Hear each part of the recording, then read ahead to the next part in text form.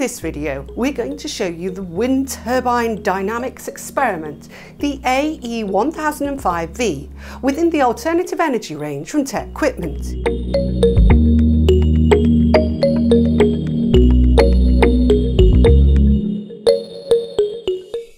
Using this experiment, students can learn how wind power is converted to electrical power and understand the relationship between turbine speed and wind velocity for a horizontal axis wind turbine, along with the impact of variables such as blade design, blade pitch and yaw angle. The potential for wind generated power in a given region is determined by the wind power density, which is measured at incremental heights, increasing the higher you go because there are naturally less obstructions further away from the ground as you move further out of the boundary layer of the Earth's surface. Local fluctuating physical, geographical and climatic conditions that affect the wind speed and direction mean that a horizontal axis wind turbine must have the mechanisms to react to those changes. Different turbine designs each have their own pros and cons which you can investigate with this experiment. Let's take a look around it now. The air enters the wind tunnel through the bell mouth at the end here. The air settles as it passes through a honeycomb and the speed is measured by an anemometer, which can be stowed away so it doesn't disturb the velocity field.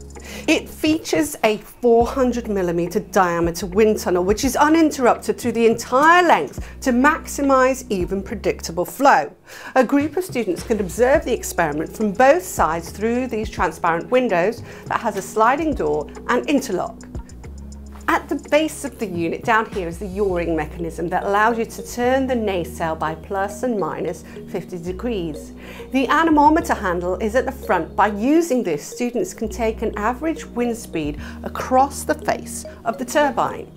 The Wind Turbine Dynamics Experiment comes supplied with 2 sets of 3 blades, plus the hub CAD file that students can use to base their own custom designed blades for 3D printing.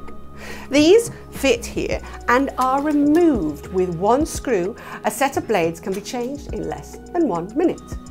A silencer has been incorporated to the rear. This is detachable and can be stowed underneath to make the unit more compact for storage when not in use.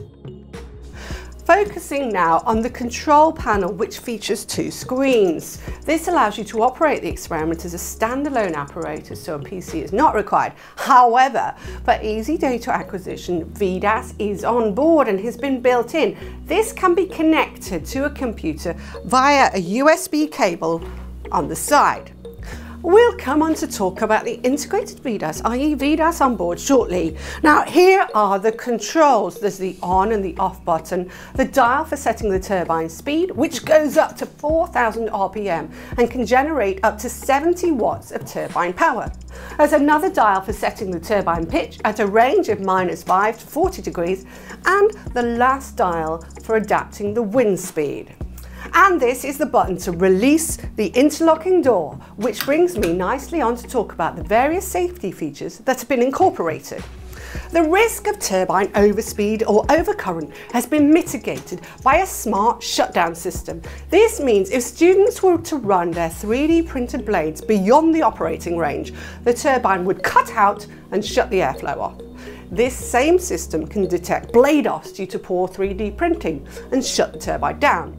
The smart shutdown system will shut everything off at an unsafe point to avoid damage. For added safety, there's a protective mesh between the turbine and fan and impact-resistant screens. Earlier I mentioned VDAS Onboard. This means you don't need to purchase a separate data acquisition hardware unit as it is incorporated into the control panel. By connecting this via USB to a computer with the free software downloaded, you can collect, record and analyse the experiment data.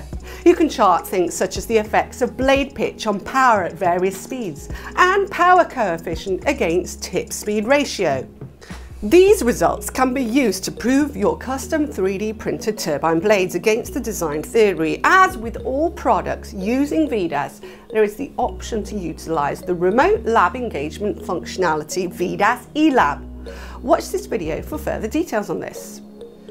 For more information about the Wind Turbine Dynamics Experiment and other experiments like the Focusing Solar Energy Collector, the Flat Plate Solar Thermal Energy Collector and the Photovoltaic Cells Experiment, click on the links below. We hope you enjoyed this video. Thanks for watching.